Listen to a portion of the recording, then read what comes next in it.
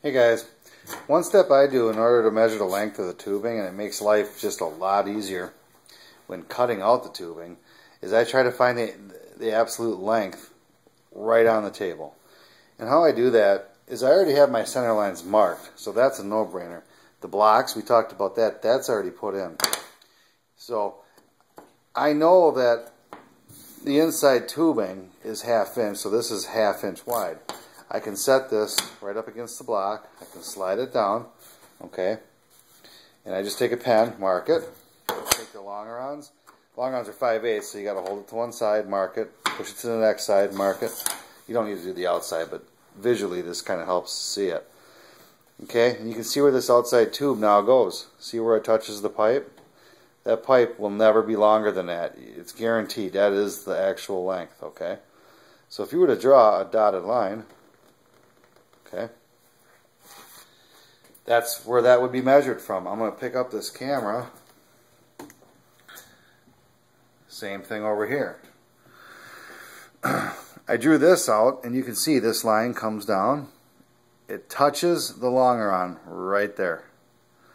So I can draw a dotted line. Okay, you don't need to actually draw it. This is just more for the video.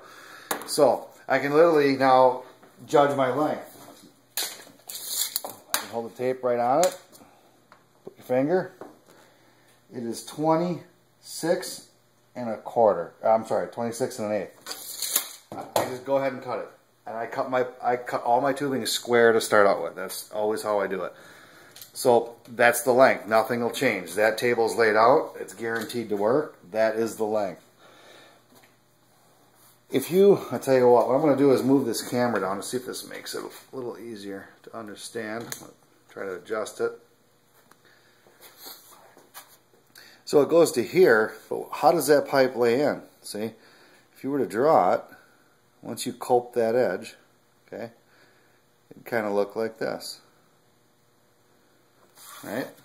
So you can see, once that's laid in, and here's this one here, see, kind of draw it. This one here would fit kind of funky in here, but you know, I have a tendency to put these in first, and the way I fit them is, everybody has a method. Some people put these angle ones in first, then line this one up first. You're going to have to make that decision for yourself. But sometimes it's just easier to cut this like this, trim this one after. It depends on where you are in the fuselage. Regardless, that is how you get that length. Once you have that, write the length down. 26 1/8. This number over here was just way early in the game. I was just trying to make sure I had enough tubing, and I had 15 footers, and it did work out, so that's pretty cool. But that's the actual length. That's what I'm going to cut. I'm going to go around, boom, boom, boom, get them all done. Once I have that done, I can take this angle with an angle finder. I can grind the angle. Boom. See? It just makes life easy, and I'll show you how I grind those and cope it. But that's that. Once this is done, the next thing we're going to do is I'm going to lay these longerons in, and I'm going to go to the tail, and that my first cut is going to be the tail.